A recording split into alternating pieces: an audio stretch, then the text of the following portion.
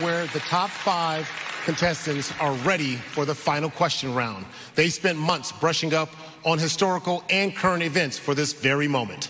Here's how it's going to work, ladies. When your state is called, you will randomly pick a number that will correspond to a name of a member of the selection committee. Then they'll ask you a question. You'll have 30 seconds to answer it. And if you run out of time, you will hear this sound.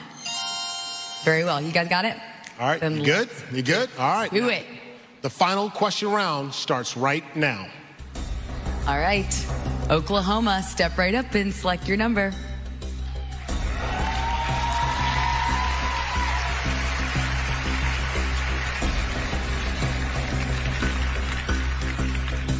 Judge number 4. Your question comes from Susan Yara. Hi there, congratulations. Hi, thank you so much. So we're all using apps these days, and several popular apps collect personal data from users and sell it to third parties. Does this influence your decision to use them? Why or why not? It actually does, because I feel like I want my privacy respected. I want the privacy of my family, my loved ones. And as a leader, as a representative of Oklahoma, I want their privacy respected, and hopefully one day as Miss USA. So that has deterred me when I found out that TikTok, for example, had spyware. People were hacking into people's phones. They had access. That definitely made me hesitant to download it. But then quarantine happened, and I got a little desperate, so I downloaded it. Thank you. Thank you for your honesty, Oklahoma. All right.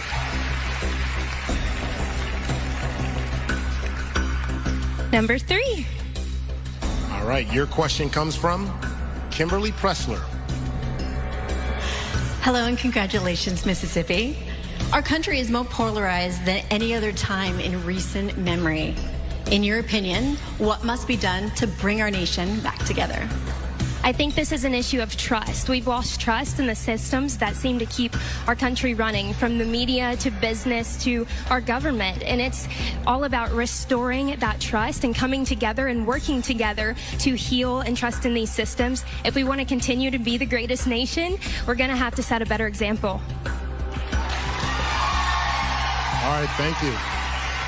Indiana, it's your time to shine.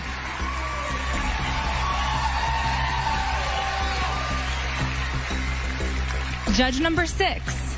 All right, your question comes from Lynette Cole. Hi, and congratulations. Thank you so much. My question for you tonight is, according to a study, only 1/3 of Americans could pass the U.S. citizenship test.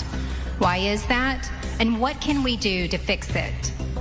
I think it's because as Americans, a lot of people are entitled. They think just because they're born here, they have every right to live here. And that's not the case. I think it's really important that we study up on our country. We know what happens. I mean, we had the Black Lives Matter movement where so many people didn't understand the systematic racism that happens right here in our country. We need to do better. We need to learn about our country to progress it and move forward for a better future. Thank you, Indiana.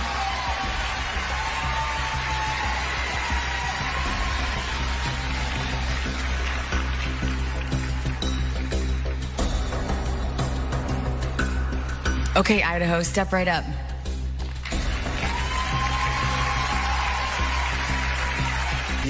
Thank you. Recent protests have advocated for police reform. Do you agree? And if so, what steps need to be taken? I do believe that we need police reform. It's obvious from the amount of violence that is happening, especially among those who are marginalized and minorities in particular. We need police reform. We need to put money instead of towards gun control and policing people inappropriately, towards education and teaching officers how to work with communities and how to not fire their firearms inappropriately. Thank you so much, Idaho. Last but not least, Alabama.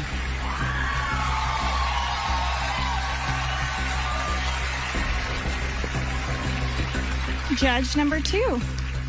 Congratulations, Miss Alabama. As more and more people are getting their news through social media, do platforms have a responsibility to fact-check posts, or will that ultimately suppress speech? I don't think that will ultimately suppress speech. We need to ensure that Americans are getting the truth. A lot of Americans are learning their news from social media, and that's the only outlet that they have to get their information. And if they're spreading false information, that can be a huge, huge problem for our country.